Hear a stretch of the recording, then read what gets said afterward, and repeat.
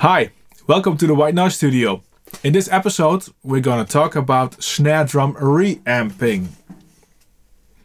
Snare drum reamping is the re-recording of the snares sound of a snare drum. We're gonna show you how to do it and how it sounds in a drum mix.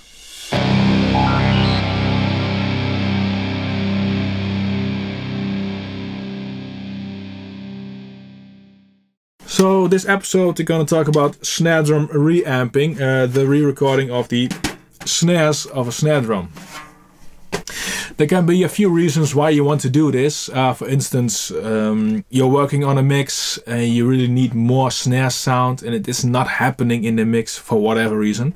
Or you get tracks sent by an artist or a band which did not include a bottom snare drum microphone and you really need it. It could be a few of the reasons.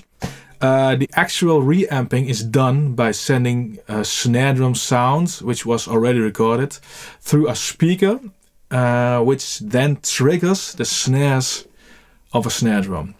We'll go to the live room and I will show you how it's actually working. I've already made a little setup. I put a speaker on the floor and made sure the top is flat, so it's more easy to position the snare drum on top of the speaker.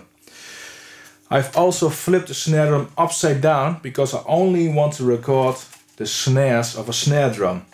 There's already a sound coming from the control room to the speaker, and if I increase the volume of the speaker you will see it trigger the snares.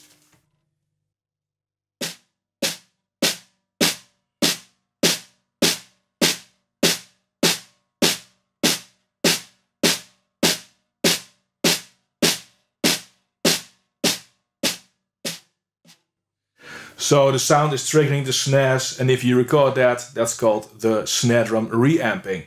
Let's see how it sounds in a drum track and go back to the control room. I loaded the project in Cubase, which has a rock drum kit and a free jazz drum kit. Let's start out with the rock drum kit, and it sounds like this.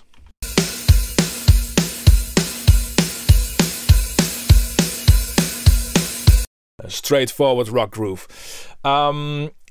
The actual reamping goes like this. I duplicate the original snare drum track to a new track, and on that one I insert a external effects plugin in Cubase. Such a plugin sends audio to a hardware unit and returns it into Cubase. In this case, it's the Cubase sends the audio to a monitor in the control room with the snare drum on it.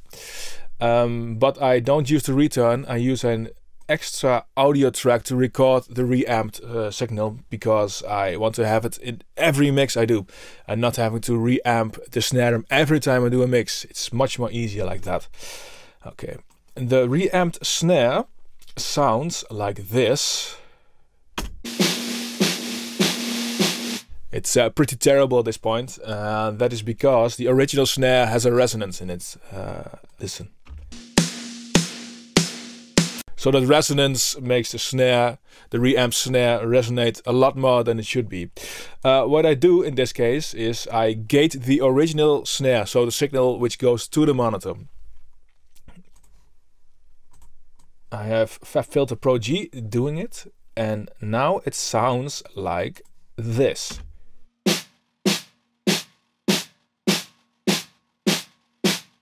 Much shorter, much tidier, it will fit the mix much better. So the original snare and the reamped snare together sound like this.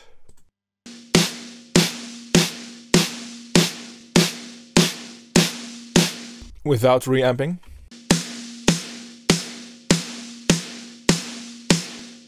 Together.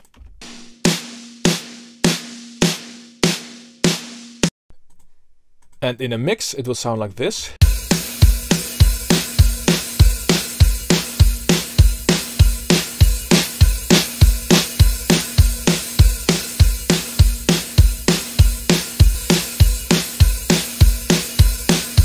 Let me record a bit.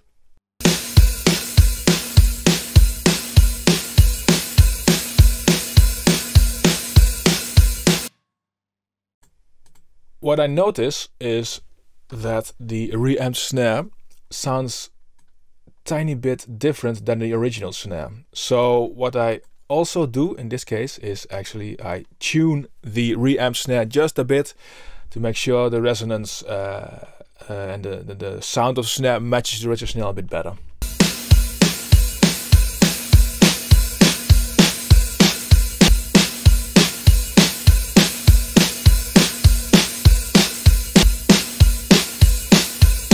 It's not perfect yet, but you get the idea. It sounds a bit better now.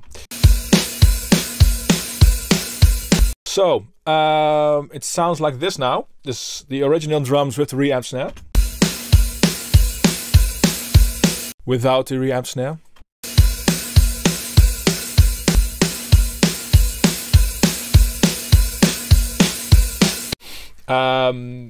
The reamp snare is not really necessary in this groove, but it is really nice to bring out the snares sound in a kit if you want to.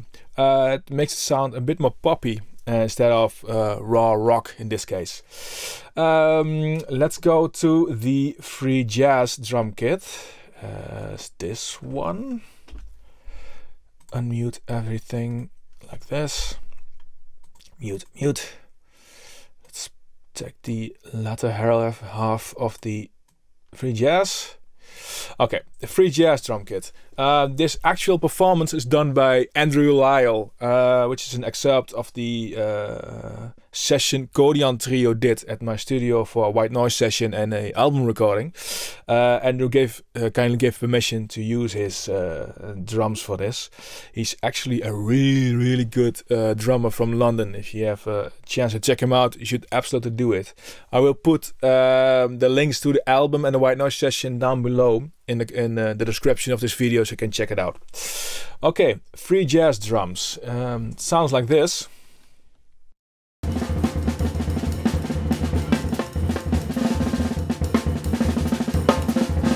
So as you can hear, it's really dynamic. It makes it an excellent case to check out the reamping.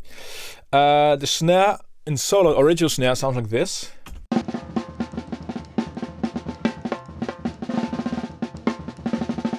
And I did exactly the same as with the rock drum kit. I duplicated the track and inserted a reamp. The gate is still on. I will turn it off right now, like this.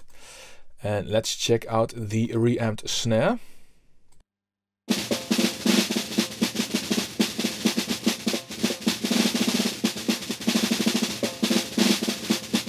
I think I will actually turn down the gain a little bit.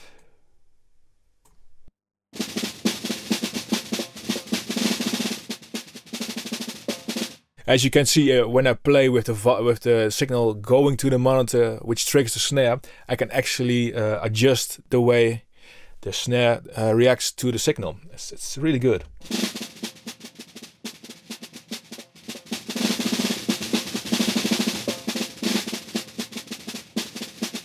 Something like this, I think that will work. Okay, so this is the reamp snare.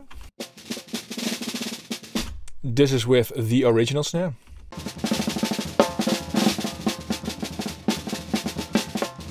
Original snare.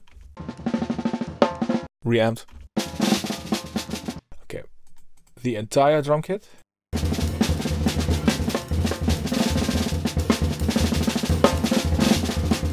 I'll record now.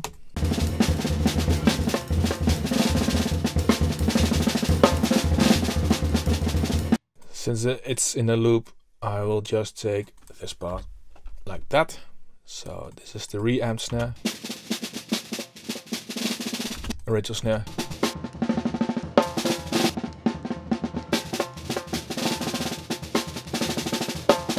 Doesn't sound like it needs much of tuning, so I'll leave it like that. So together, all together.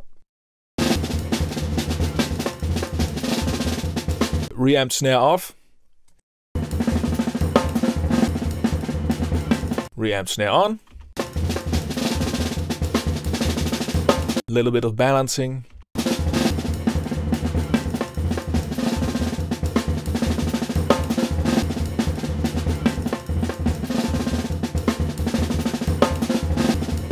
really adds to the jazziness and the vibe of this track, especially since this is such a dynamic way of playing. The reamp really works well. It really sounds like a bottom snare. With a sample it would sound artificial, and this sounds absolutely 100% natural.